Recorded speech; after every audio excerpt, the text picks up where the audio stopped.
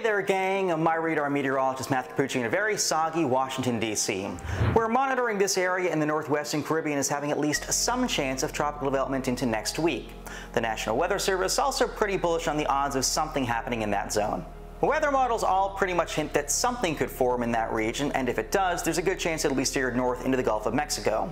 There's a wide range of possibilities though, and keep in mind that's predicated on something forming at all, which isn't a guarantee. Keep in mind though, it is peak hurricane season and water temperatures here are between 86 and 90 degrees. In addition to just being hot, they're running several degrees above average, which means that part of the Caribbean is replete with oceanic heat content. It's like a powder keg of fuel, hurricane fuel that is untapped, by the way, so if something does pass over there, it could get bad rather quickly.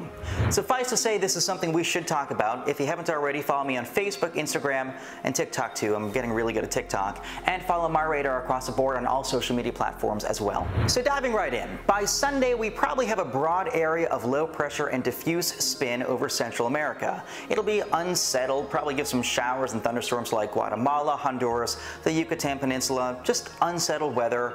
Stormy, you know how it is this time of year. But we call this thing the Central American Gyre, or CAG. Like we said, it's kind of broad, spread out low pressure and weak spin that kind of sits in place and is like a weird atmospheric whirlpool for a few days. But the concern is any thunderstorm complexes embedded within this larger mass of rotating air might kind of focus that vorticity or spin enough to give us a local vorticity maximum, or a little vort max we call it, that could be the seedling of a later storm. If we are able to tighten and consolidate that spin, we might get a named storm to form over the northwest Caribbean. And remember, if that happens, any possible storm would be embedded in the overall counterclockwise flow of the Central American Gyre still, so that would influence steering and probably scoop the storm north into the Gulf of Mexico. From there, uncertainty abounds. We can say with confidence that weather models are really increasing their likelihood that something forms in the northwestern Caribbean. You see a lot of L's right there. That's a bunch of different models all saying, hey, there could be a tropical low pressure system. So again, the seedlings will likely form. What happens after, we're just not sure yet.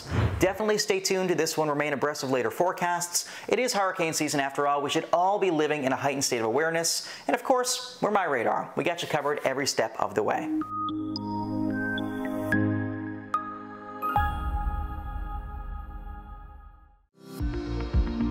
Follow MyRadar on social media: Facebook, Twitter, Instagram, and YouTube. Download MyRadar on iOS, Android, Amazon Alexa, and Windows.